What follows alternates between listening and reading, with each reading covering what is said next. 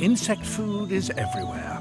It's a time when the search for a meal is made easy, and a good time to raise a new family.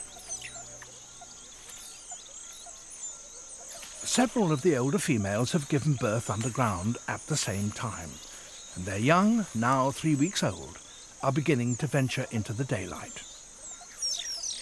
To help prevent any predators getting a fix on the vulnerable youngsters, they're moved from one den site to another every 4 days or so.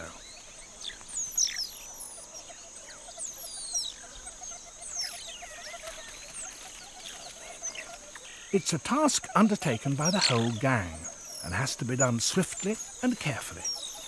The babies can barely walk and would be an easy meal for any passing hunter.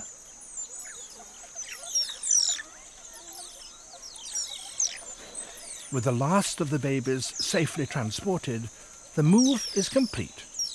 But this new den is very close to the border of the gang's territory.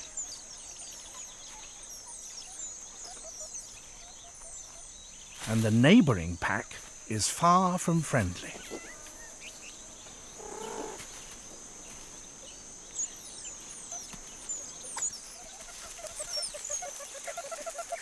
Most of the gang sets off on a foraging trip, leaving 3 babysitters behind.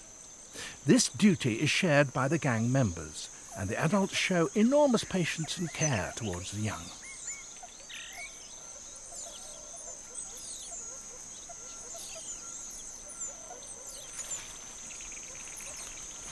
Only when a baby tries to suckle does this male push it to one side.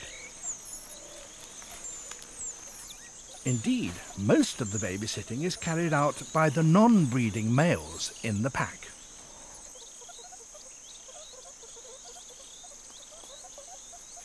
The rest of the gang is now feeding some distance away, preoccupied by the rich pickings of grubs and beetles to be found in elephant dung. It's a chance for the neighbours to attack the den and reclaim their territory.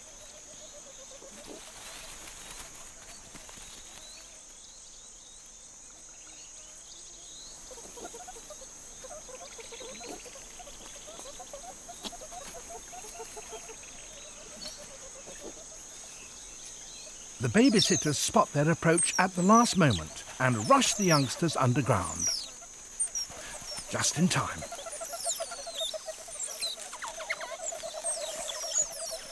The odds are not good. It's 15 against 3.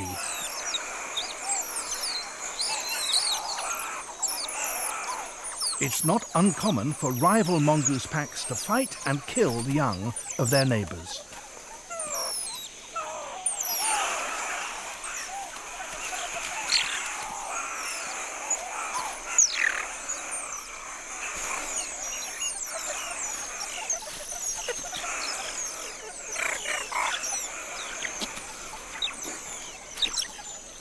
Despite the imbalance in numbers, the babysitters hold their own, defending every entrance to the den with vicious bites at their attackers.